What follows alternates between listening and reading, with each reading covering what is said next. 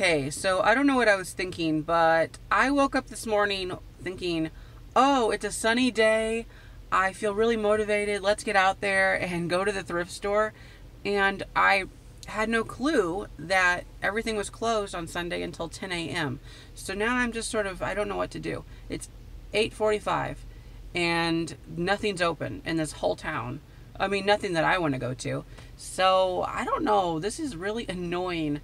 I don't want to drive back home because if I do that, I'm not going to drive back. That's a waste of gas. So, I'm not really sure what to do. I could go to Walmart. I just don't feel like going to Walmart. I want to go thrifting. The world is not awake yet. I guess we could do a sightseeing tour. So this is Goodwill, and it actually used to be a Pier 1 a while ago. But for the last, I don't know, at least 5 years, maybe somewhere between 5 and 10 years, it's been Goodwill. So we have a Goodwill over there, and then this is kind of just all, I don't know what it is, stuff. And then over there behind those buildings is the Savers. And again, Savers isn't open until 10 a.m. either. And then of course there's another Goodwill on the other side of town, but it's not open until 10 a.m. And there's the antique store, like right over there in the mall, or by the mall. Or no, it's not. It's near a restaurant. Well, whatever. It's close enough to the mall. And it's not open until 10 a.m. So everyone decided that 10 a.m. was the magical time. I don't know why, but okay. Okay, so I am now at a park. I thought that'd be a great thing to do rather than, I don't know, loaf around a store or something. So this is a nice park. I mean, I've never been to it. So we are currently in Fairview Heights, Illinois, and this is called Moody Park, a name that I'm not too fond of, but it is named after a guy named Moody. I would call it Sunshine Park. It's a little bit more uplifting. But this is very nice. Okay. Wow, it looks like a theme park over here. Someone really spent lots of money. Oh, the fake grass. I love me some fake grass. Oh, except whenever you gotta replace a patch and it looks like crap. This is very nice. Look at the pond.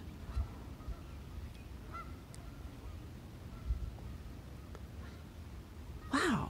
Okay, well, I'm not getting on that, but it's nice to look at. Wow, it's like a whole forest. No one's here. Ooh, look at my shadow. I'm a tall one.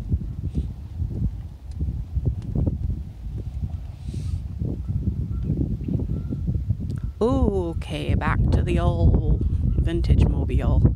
All right, so it's 9:17. I was able to use up a little bit of time by going to the park and driving around, trying to find somewhere that's open.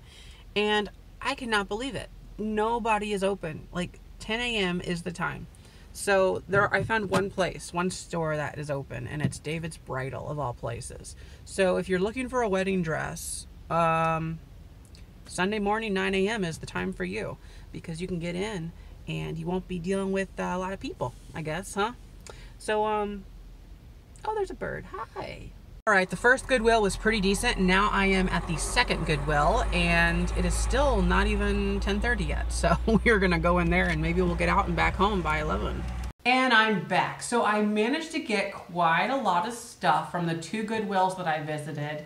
Yeah, I did have to wait a little bit longer than I would have hoped, but I did find some pretty interesting things. Now, interestingly, they are all ceramic items, which is, I don't know, I didn't plan that, but that's the way I guess I was feeling.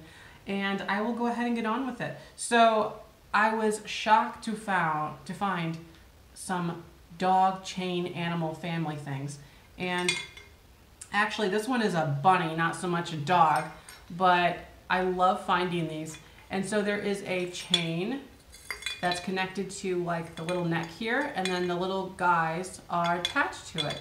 So I find these all the time, and they are pretty popular. I mean, maybe they're popular in my head more than they really are, but I just think they're the coolest things. Now, I will admit that the ones that have this fur on them, I'm not as happy with. I'm not as attracted to, let's say, because usually the fur will wear down, it'll look like they've got mange. So for the most part, I try not to buy these, but this was a great price, and it was $3 for this one. So I'll show you up close what we're dealing with here. It is a large rabbit, I guess, or bunny, or a mouse. I don't know. And it's just really cute. It's like this gray, like this grayish blue with the yellow stomach and the hot pink hair, fur. And then there are these two little ones here. Now, this one has a small chip in the ear right there. It could possibly be used, like a little watercolor could be used and hide that. This I plan on washing up a little bit. You know, there's a little bit of dirt on it. I plan on putting this one in the booth. I do have some of these listed on my Etsy store, or in my Etsy store, but they are not really selling very quickly. I have sold them. There's no doubt about that. I've sold at least 3 or 4 of like these kind of things. I just, for this, I think I'm gonna put it in the booth and see what happens with it. I think it's gonna be worth about $25, $30, but in the booth, I might cap that off around $20. So that's that one. This one I find a little bit more adorable. It's actually a poodle with like this purple kind of hair. So cute. So there's that one. And it does come with the little dogs also. They're just not connected. So when I found this, this whole thing was kind of setting over. Let's see if I can recreate it. It's just setting over it like that. And so everything's priced individually. This was $1. This was $1, the big one. And then the pair of little ones were 50 cents. So $1.50 for this one. Now, I can completely repair it. See this little ring? All I have to do is connect it. So sometimes, if you're not lucky, you will find that maybe this had broke off, and that's why they're just not attached. Or, you know, but this is in perfect shape, and there's no reason I can't just connect these guys back onto the neck here, and it'll be great. But there are no chips, cracks, anything like that. By the way, it's made in Japan. This is like a late 1950s item. I would guess 50s, 60s, somewhere in there. But it's just a really cute pair of them. They're both Japan, so awesome. They're just really cool, and about the same price. Maybe the dog family would go a little bit higher than the mouse one, but that's just kind of my instinct on that, what I think is going to happen. Okay, this I picked up because I thought the coloring was really pretty, and I just liked, I mean, it's just a really pretty picture. So there's a bird right there, as you can see, and the color is really great. I love, like I said, I love the blue and this kind of bisque white color, this creamy color, and it was only 50 cents. So for that, I had to grab it. Now there is a little chipperoonie right there on top there on the edge. I mean, from certain angles you can't see, like you can hardly see it right there. So I don't think it's going to be too detrimental to the selling of it. Now it does have a K and a Y engraved in the bottom that you cannot see, and that's probably because the white balance is really crazy right now. But there's a K and a Y just kind of etched into the bisque pottery itself when it was made. So I'm not sure. I'm not sure what this was. If this was like a kit, kind of a crafted thing or what. But it doesn't matter. It's cute and pretty and all that. So it's going to sell in the booth, I think, for about $5 to $8, somewhere along that line. I also picked up this really pretty blue and white candlestick holder. And there was only one of them, unfortunately. I looked around, there wasn't another one. It's only 50 cents, and I thought the color was really pretty. So we have a little windmill scene right there, Pennsylvania Dutch sort of design going on, and it's just white and blue. So that's always a very popular color scheme, and I thought I'd pick it up for 50 cents. In the booth, I will sell this probably, and somewhere around $5 or so for it. It's just really cute. I also picked up one set of salt and pepper shakers. They're not really old or anything. It's just I thought they were adorable for the booth. And yeah, these are all booth items, but that is okay because I now have 3 antique booths, 3 booths. I get a little flack sometimes for saying antique booth, but it's sort of a habit because I don't know what else to call it. I could call it a vintage booth, but nobody ever calls them vintage booths.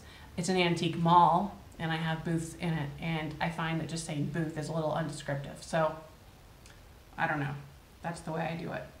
Okay, so these are a pair of very cute cupcakes, pink icing. Again, the coloring is off. It's just a really pretty soft pink with cherries on top, and awesome. I paid 50 cents a piece for these. Actually, that's not a very good price.